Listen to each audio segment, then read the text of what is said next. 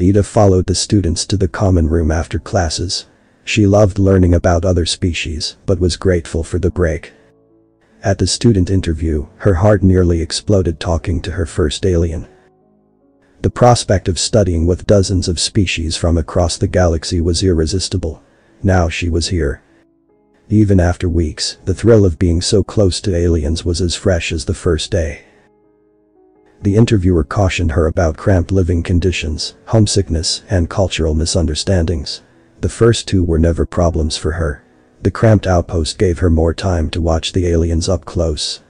And her species was naturally introverted, so homesickness wasn't a thing that could affect her. But the third was a real problem she still struggled with. The first time she saw it, she scurried to her quarters, listening and afraid to come out. There were no screams. When she returned to the common area, there were no signs of violence. Later, no one spoke of the incident, as if they didn't notice or didn't care. Running away was not how a future cultural attaché behaved, so she promised herself that next time she would force herself to watch and learn these new and frightening cultures. She scanned the room and calmed herself. Everyone was eating and talking in small groups. Everyone, except for the human professor, who always sat by herself in the corner. Dita knew nothing about humans before coming here, but all her classmates had different reasons for hating them. They didn't look intimidating, but no one dared offend a human. Dita loved to talk with other students, but sadly, the other students said little before moving to another table, or avoided her altogether. Her body was much wider than the others, leaving little room at her table. And talking to her required patience. She could only make whistling sounds, so talking with her required waiting for her calm to translate. She picked up a tray and followed an Ursusian to one of the food dispensers, where he stopped a few steps away from the machines, while the Vulpine in front of him scrutinized the menu. As he waited his turn, the massive Ursusian kept looking back at her. Was this an invitation to meet? Hello. My name is Dita. Before the comm made a sound, the Vulpine turned and flailed her arms, sending food flying. She landed on her backside and scooted away. Dita knew it had to be hard, standing on only 2 legs. But the number of times her classmates stumbled was shocking. The towering Ursusian's shaking paw pointed at the machine as he stepped back. You go ahead. He didn't give his name. Did she make a mistake in the social dance? Thank you. She turned her cuticular plates to imitate a smile and hoped he would smile back.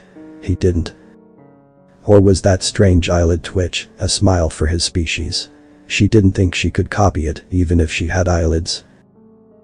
The machine was placed too high for comfort. She reared back on her hind legs to get her ID card near the scanner. Printed food didn't taste right, but the alcoholic beverages from every species more than made up for it. When her tray was full, she looked for a place to sit. There were 2 empty stools at a table, where Marmac the Felician sat talking to a Canid. The fur puffed out on their bodies when she placed her tray on the table.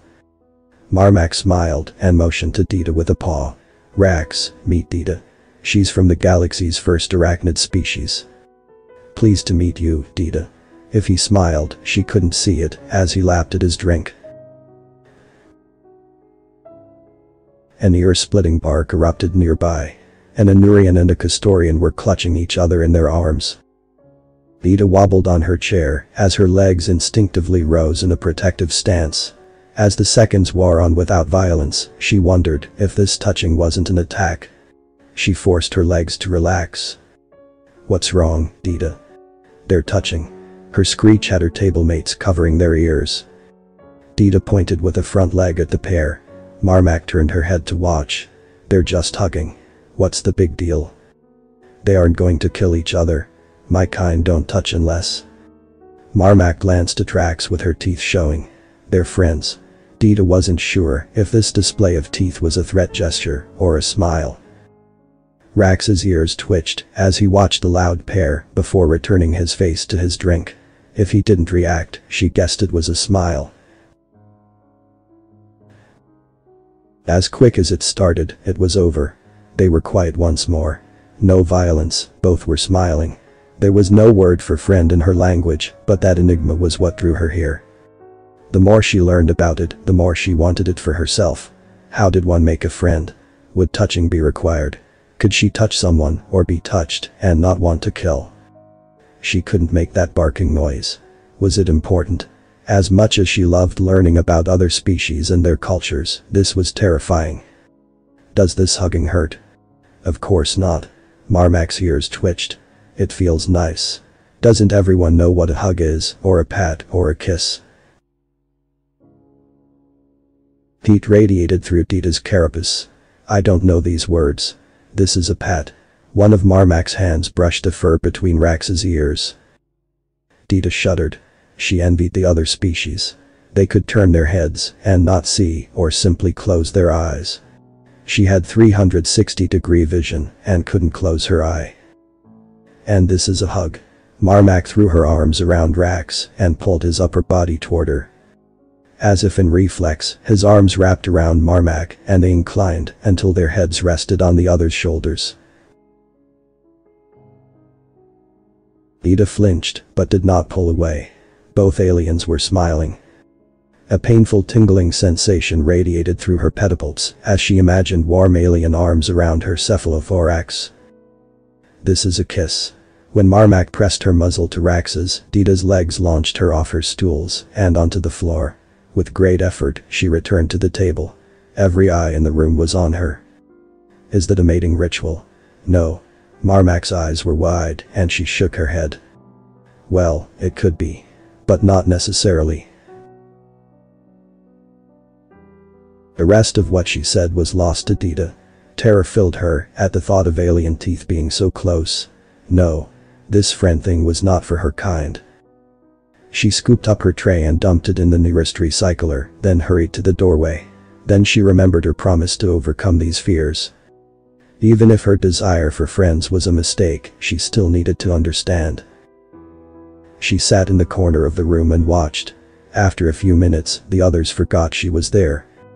There was a soft whistle. Dita didn't recognize it at first, but then realized someone said hello. The human professor looked down at her. You speak my language? A few words only. Very hard. It took concentration to make out the teacher's words. The teacher smiled and switched to standard. Hi. My name is Teresa. Please join me. And pointed to the chair beside her. Dita took a seat at the teacher's table. Humans are not very intimidating. Why is everyone afraid of you? The teacher was quiet for a moment. When we first went to the stars, many worlds were at war. It was not long before one attacked us, and another, and another. It seems that we have no rival in warfare. Everyone wanted us as an ally, but we remained defiantly neutral. So, as we expanded, they allied against us. It is strange how the greatest peace the universe has known is in fear of us. When you introduced yourself, you smiled and didn't do that thing with your eyes. Eyes. Dita was too nervous to explain. Ah, I understand. The other students are afraid of you. Afraid of me? Why? They are bigger, stronger, and have teeth and claws. I'm not even venomous. Fear of spiders is instinctual in most species. If they were afraid of her, could any of them ever be her friend? Was she doomed to live in disappointment? But you aren't afraid, are you? I have the same instinct, but I don't let my fear control me. Just like what you are doing now. I saw your fear the other day, and today, I watched you overcome it. I have not seen such promise in any of these students. You will be a great diplomat someday. Not just for your own species, but for anyone lucky enough to meet you. But, I failed. I can't do this. Mastering your fear doesn't mean it is gone, just that it does not rule you. Each time you fight your fears, they will grow weaker and your mind will grow stronger. It seemed the human only heard the words of the translation and not the desperation. Seeing other species is hurting me. Nonsense. That's why we bring all these different students together to learn and be changed. It can be painful, but it's a good thing. No. Dita waved her pedipalps. Not a good thing. It was probably impossible for this human to understand how deeply troubling this was for her. Perhaps this desire for a friend would pass, like an illness or a bad dream. Or perhaps she could experience the other species virtually and never have to risk the more disturbing cultural aspects. The teacher's eyes bore down on Dita. I am not good with your body language, but you look upset. I knew this would be harder for you than the others. But you can do it. There's strength in you, even if you don't see it. But it hurts. I want to stay, but I want to leave. This was as much as she could say. She let the silence stretch between them, struggling for a few more words, but none came. What did you see that upset you so badly? That was a safe question to answer. She explained why seeing people touch upset her. The human's eyes narrowed. But you are more upset now than before. What did you learn today that made it worse? The human was not easily eluded. If everyone is afraid of me, I will never have a friend. Just saying it lifted a weight from her mind. The teacher's slight smile gave her hope. I can't live among them like that. It is better if I return to my world and hide from the rest of the universe. The human smile melted away. Tell me everything you saw, everything you learned, and most important, everything you felt. The words poured from Dita. Sometimes, she forgot to wait for the calm, but the human seemed to understand. The teacher was still for a minute, then stood. Come with me. Was she being sent home? Where are we going? To a quiet place, away from student eyes. The human opened the door labeled, Teacher's Lounge. Inside were all the same furnishings as the student lounge, but more decorative and the lighting more subdued. A few teachers looked at Dita, but no one objected to her presence. Please sit here on the couch. Would you like some food? Dita was too nervous to speak. The human sat next to her. Are you comfortable?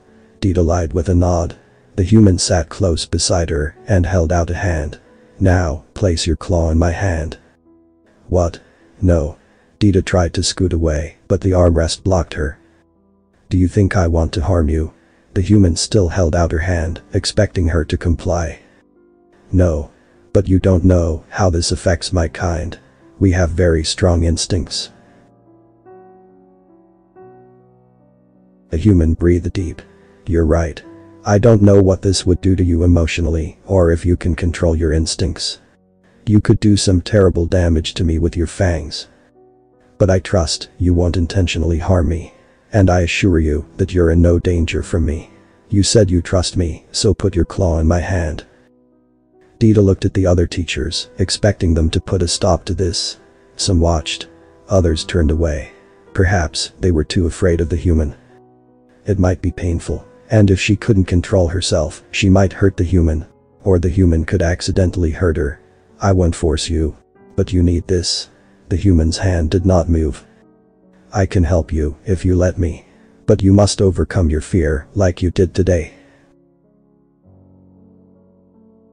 It was only her claw touching another's. A claw would grow back. Bracing for pain and to defend herself, Dita's claw hovered over the human's hand, close enough to feel its warmth.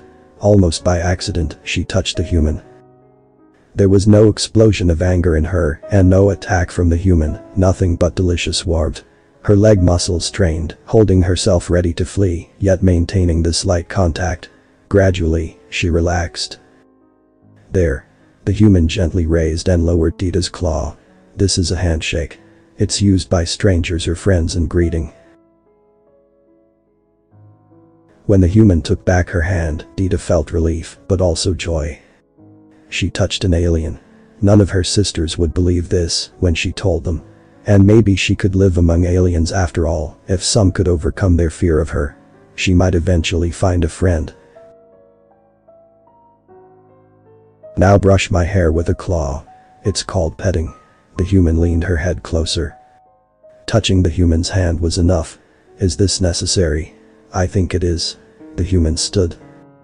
But if this is too difficult, we can stop. Maybe we can try again another time. No. I think I can do this. Dita raised her claw near the alien's head, but hesitated. Is this a mating ritual? The human laughed. No. We humans love to give pets to furred species, but don't care to be petted. Petting is part of a mating for some species, but most use it to comfort the receiver. She didn't react when Dita ran her claw over her hair. The human raised her hand. Do you want to be petted? No. She hissed, causing the human to jerk back. I don't think so. She whispered. The human studied her, then stood. Now, wrap your forearms around me and pull me close. This is a hug. Dita waved her pedipalps in terror. To touch with a claw was one thing. Something this intimate was unthinkable. No. I can't. When the human defiantly stood her ground, Dita wailed. It's too close to fighting. I'm afraid. The human didn't relent. I know. The human whispered. Don't be. Dita stood, reared back, and raised her forelegs, but couldn't move. The human stepped between her outstretched forelegs. Dita's hind legs trembled as the human slowly reached out and placed its arms around her cephalothorax. Dread filled her, but there was no pain. Slowly, the warmth of the human's arms lulled her fears, and her forelegs closed around the human's waist. They stood there for the longest minute Dita ever experienced. The human moved ever so slowly until they pressed against each other. Dita's legs gave out, but the human supported her. This is a hug. It's reserved for friends, never acquaintances. The human's scent was pleasing, and the warmth of her body was intoxicating. Dita would never have stopped, but the human slowly pulled away. Only an hour ago, she thought, she'd never experienced these things. Then it struck her. You said hugs were for friends, never acquaintances. I did. Dita almost couldn't ask, afraid of the answer. But are we friends? We both took a great risk and overcame our fears because we care for each other. That is the very definition of friendship. Then, we are friends. She squealed. We are. The human stopped smiling. Now, there is a thing called a kiss. You can look it up. I'm sorry, but it is a bit too intimate. Whatever this kiss was, Dita didn't care. Instead, she reached out and gently took the human's hand in a claw. The human didn't pull away, but let Dita direct her hand to a place beside her pedipalps, an area with many nerve endings, but not too sensitive. She pressed the human hand there and brushed it against her carapace. It was intoxicating. The human stepped closer, placed her other hand on the other side of Dita's head, and brushed. Dita folded her legs beneath her and would have fallen asleep had the human not released her. Do not speak of this to the others. I promise. But why? Your classmates have friendships, but they are based on a pleasing appearance or shared desire. Those friendships will soon fade. But you have something many of them will never have. A friendship based on the beauty of your soul and shared sacrifice. The human was quiet for a moment. Do you still want to leave? Never. Never, my friend Teresa. Good. Are you okay now? Dita nodded. I am very good. She stopped at the doorway. There is something else where humans have no rival. What is that? Compassion. The author's name and the link to original text is in the description. Consider tapping the thumbs up and pressing the subscribe button if you enjoyed this video.